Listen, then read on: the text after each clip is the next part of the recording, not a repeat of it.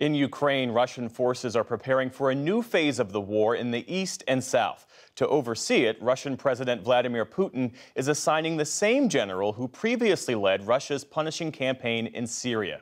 And in Kyiv, visiting Western leaders have made new pledges for weapons. But the country's leaders say they need even more and faster. Special correspondent Simon Ostrovsky reports from Kyiv. In the eastern city of Barvinkove, soldiers and volunteers wait for war.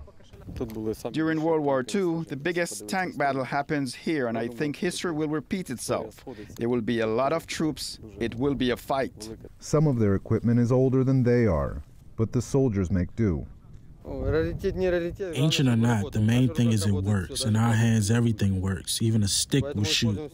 We use everything we're given. According to satellite images, Russian tanks are moving to the south and east. They'll focus on the Donbass region, parts of which are already controlled by pro-Russia separatists. Ukrainian Foreign Minister Dmytro Kuleba. Ukraine won the battle for Kyiv.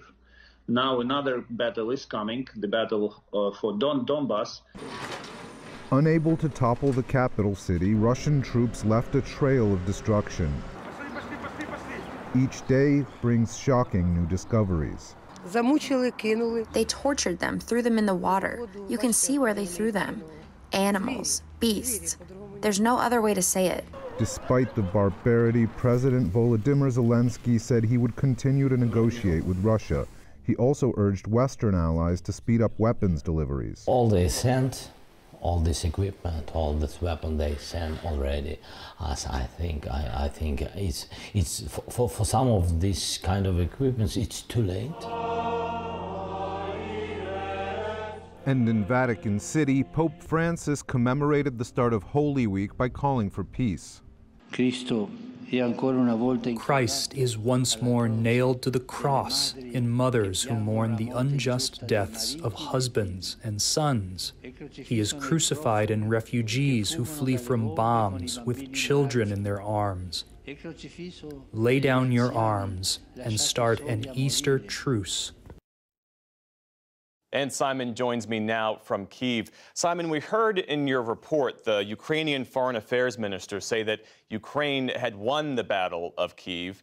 Do residents there feel that way? Do they feel safe now? I think residents here are still recovering from the shock of what's happened, because every day there's just another shoe that drops in terms of bad news about where new graves are being found and where new victims are being found. And so people are very much still trying to recover. Ukrainian forces here, which were instrumental in defending Kyiv and defeating the Russian force that came down in this direction from the north, are now being transferred to positions in that area. So the Ukrainian military is now recalibrating, and people living in this region are having to come to terms with what happened here while the war continues. Yeah.